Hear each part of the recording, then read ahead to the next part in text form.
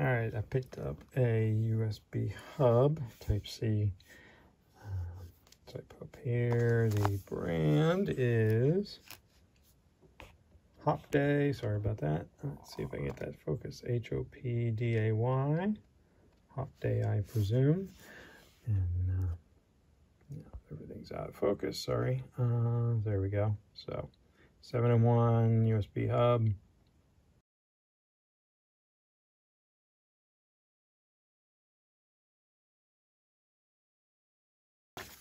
Manual. Very, very small little thing. So, right off the bat, so what do we have? About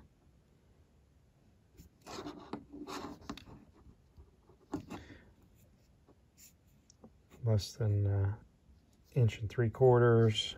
That one. Less than 4 that way, so, and not very thick, about 1/2 inch, maybe a tiny bit more than 1/2 inch.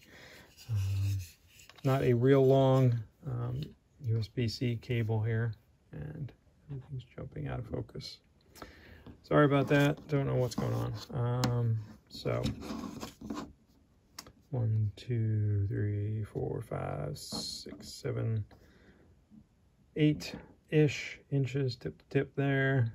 So not a real long USB-C cable plug, but it seems like there's got to be a technical reason nobody makes them very long on that dongle there. And so power input, USB 3.0, SD card, and or micro SD and an SD card slot, HDMI, and 2 more USB-C. Not USB-C, USB 3 ports. That's what I meant. I knew that. And that's actually why I got it, because all the USB-A ports went in my laptop, and this one works, so I need to plug a couple of devices in here.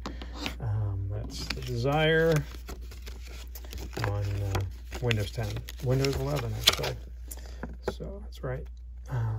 So I will look through here and make sure there's nothing out of the ordinary, but it should be pretty straightforward to plug and play. And Chinese on the back, so all we need is here on the front. So it should be straightforward, and I think it allows for like 100 watts of charge through. I don't really need that, but should be 65 watts should be plenty for me. So there we go. I hope this helps you out. I will post some feedback in the review here shortly. Have a great day. Take care.